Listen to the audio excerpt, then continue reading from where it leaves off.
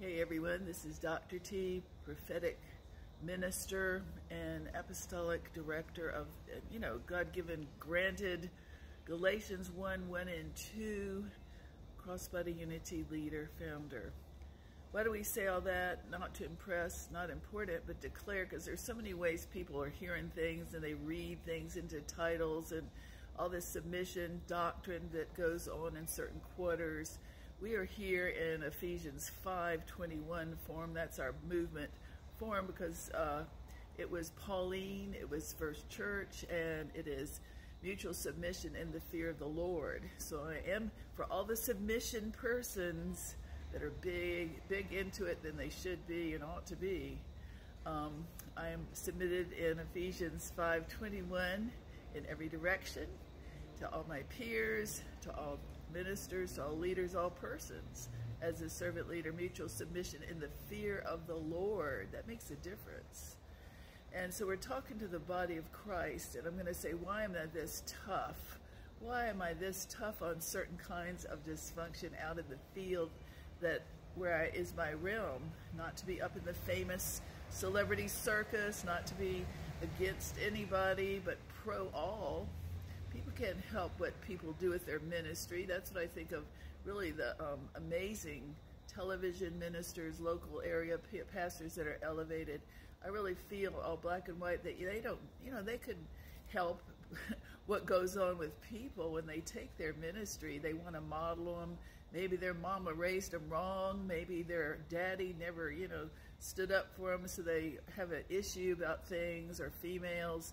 So we're not trying to come against anybody. We're just trying to really stir up the grassroots. Let me say why I think like this. Well, I'm out here with them, and I can see the difference in so many nice people, nicer people that are not mixed up in this charismatic mixture. Really is. The people are just nice, really, all over. There are going to be pockets of plenty. There are going to be pockets of poverty. There are going to be pockets of mean and horrible. But you got to pray, everybody where you live, for your pocket to be safe in Psalm 91. Secret place for everybody. I meant it's for our country. I'm saying it for our country. So why am I talking so tough right now? Not to name them, but to the fruit at the grassroots, really lower visibility, or out at the front roads where they go to the store and they meet the people. That's the issue. Where you meet the people is so important, more than ever. You can live up in the mountains, you can live in the valley, you can live in the hills and the countryside, because people are buying the property. They're very well off, and you got to be the great representative to treat them with respect and not be distant or easily spooked, or quoting the Bible and not even loving them, respecting them because they're a different skin color, a different nation, a different vibe, a different left coast state or an east coast state, not always red state. You got to know that these are human people. Everybody's human, and we want to respect the human. Respect. This is the bottom line. This is not a long one. Bottom line, it's equal opportunity, real respect for the office of every human made in God's image.